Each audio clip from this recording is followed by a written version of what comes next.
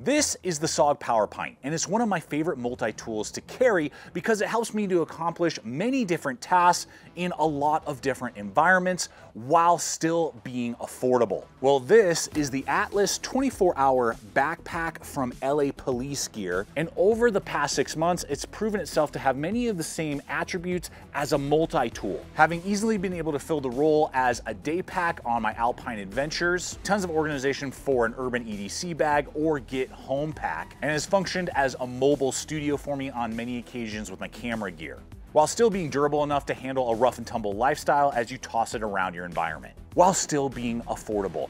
And I'm looking forward to unpacking all of the layout as well as design features and capabilities and potentially some limitations that exist in the ATALS series to ultimately help you guys determine for yourself if it's the right pack to start putting in your rotations for your environment and scenarios. Thanks for joining me today, guys. If you're new to the channel, I'm Aaron. This is Gideonstactical. Let's go ahead and dive on in.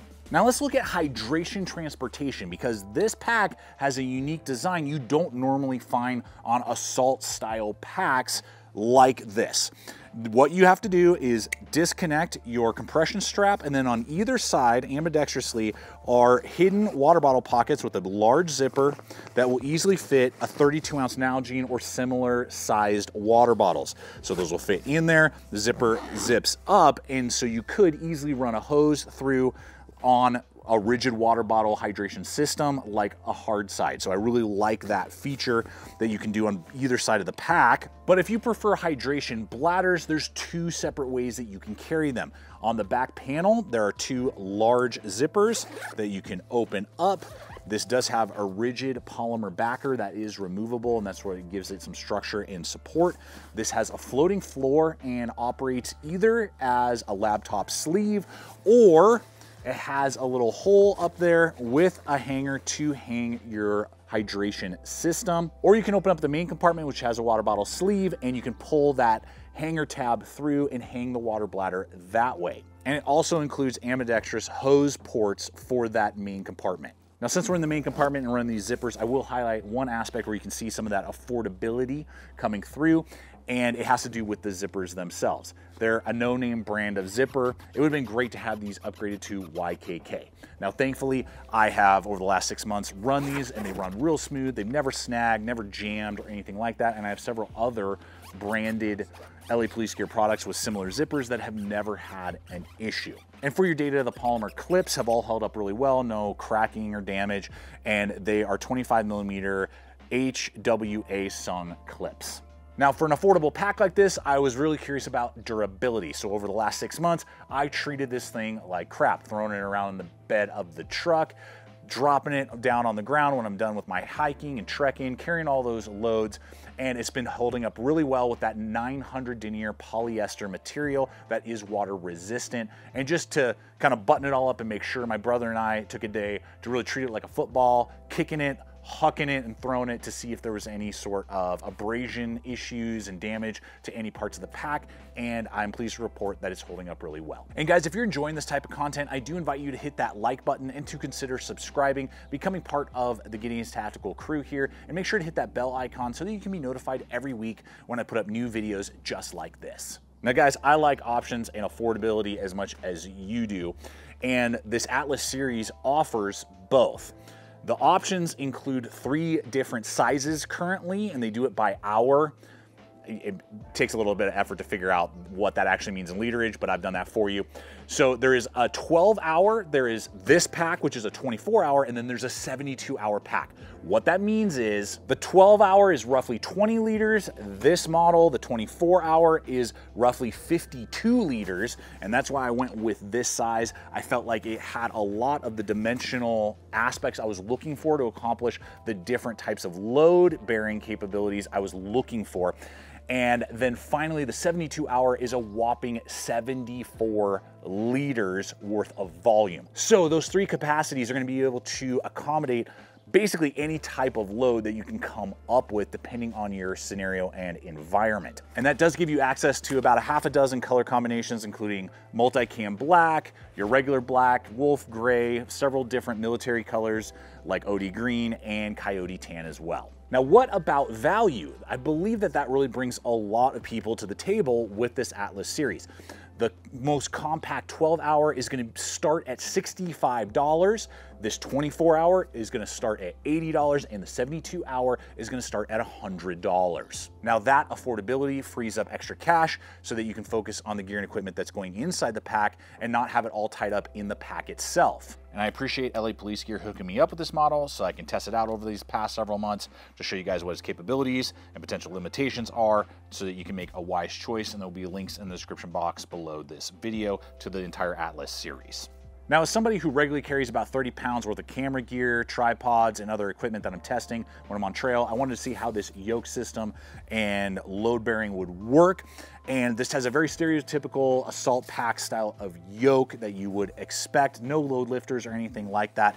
The good thing is that there is nice mesh and good density on those straps all the way around, in tandem with a back channel and good dense foam in 4/4, which means that there's a little extra breathability. It's not just like heavy cloth, you know, that just adds to the sweat factor. So that is a nice feature that not all assault style packs offer. Now, I have good long 18-inch straps themselves in that kind of contouring S formation with 2 clips up here, which are designed to work in tandem with LA Police Gear's chest rig system. So if you wanted to adapt that, that is an option. And then you have elastic straps for water bladder hoses or other attachments and kind of feed that through, as well as a MOLLE compatible ladder system, so you can attach little pouches if you want to, that works in tandem with the sternum strap. So it's a ladder system, you place it where you want and it won't move around, versus a track system, which is what the ladder system is what I prefer, what this has. And you can also remove the sternum strap, which adds to the versatility, so you can take it off if you're more using it as an EDC pack, and then you can put them back on if you're doing a lot of trekking on trail. And then finally, in tandem with that, this does have and comes with a waist strap. A lot of packs don't come with that. You have to pay extra, or they don't even have the adaptation pieces. It comes with a waist strap just to help cinch it down. It's not load bearing, but that is a nice bonus to have. That is also removable. And then it does have the quick release dump clips, so that if you were to get caught up on something and you wanted to dump the pack, you can quick release it that way as well. I feel like one of the best innovations in the last decade for this style of pack is the laser cut PALS webbing. And this pack has that. It really just lightens the load, streamlines the whole profile of these designs, and they really thought through putting it right where you need it and not over accessorizing it. You know, some packs, they just have MOLLE everywhere, and you're like, what would I even attach in that area, in that location? And it just weighs down the pack. That's not the case. They put a patch of PALS webbing right there on either side on the exterior of those water bottle pockets that are hidden, so you could put med kits, exterior water bottle pockets, whatever you want right there on either side. Then you have one right up here on that exterior pocket, and then one small patch right there on the lower. That's it. That's where the MOLLE exists. And then in tandem, they put not only drainage holes on the bottom, but 4 points so that you could lash bed rolls and different things like that on the lower portion of the pack. Now up top here, we have our fleece line sunglass pocket. You gotta love that. I wish every single pack would come with that. I use that for cell phones sometimes, other electronics, or eyewear, and it just keeps stuff from getting scratched. So that is accessible right there on the front. We got 2 large zippers that run nice and smooth on that top pocket. That just has 2 organizer areas right there that you can easily get some stuff in. Now this is really interesting. Way down here, we do have this little kind of hidden pocket. You could probably stuff like a rain cover. It does not come with one. Or you could put the waist belt in there if you didn't want to use the waist belt. That's actually where I should store it. I just thought of that. So that is a little pocket down there. Then we have our main big exterior organizer that has a lot going on, including secondary pockets in the back. You have magazine pockets to store 30 round mags if necessary, pen organizers, 2 separate key attachments, as well as several other dump compartments, including a zipper compartment in there. And that's where you can organize out a whole EDC kit or different types of survival kits that you may want.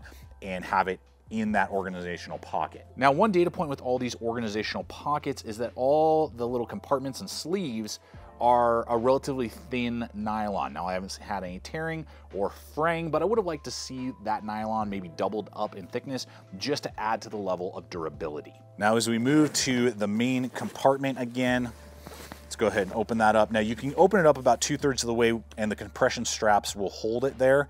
Then you will have to remove the compression straps and disconnect them in order to completely clamshell this thing open.